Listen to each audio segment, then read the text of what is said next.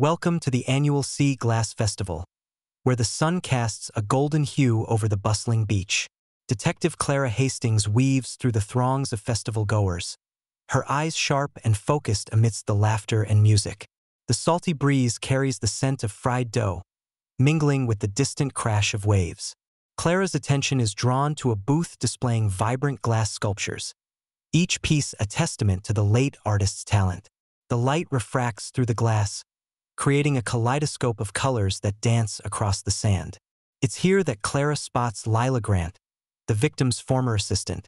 Lila's petite frame is tense as she arranges the pieces, her long blonde hair catching the sunlight. Clara approaches, her voice steady yet gentle, as she begins her investigation into the murder that has cast a shadow over the festival.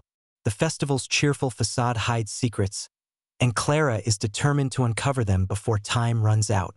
Detective Clara Hastings stands beside Lila Grant, the victim's former assistant, amidst the vibrant chaos of the festival.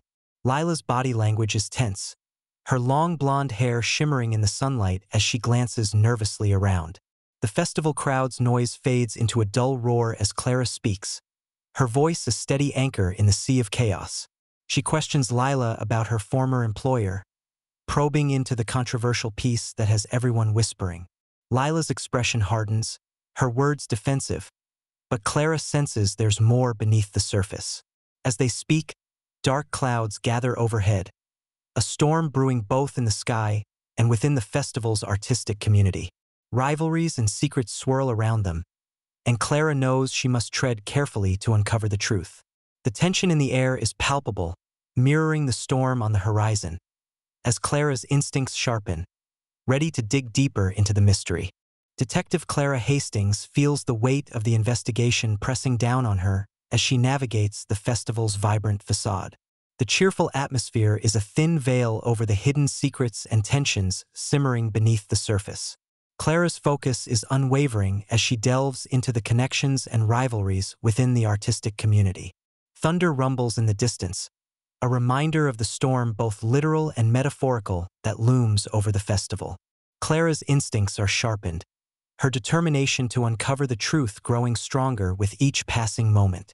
She knows that time is running out, and the answers she seeks are buried within the rivalries and whispers that surround her.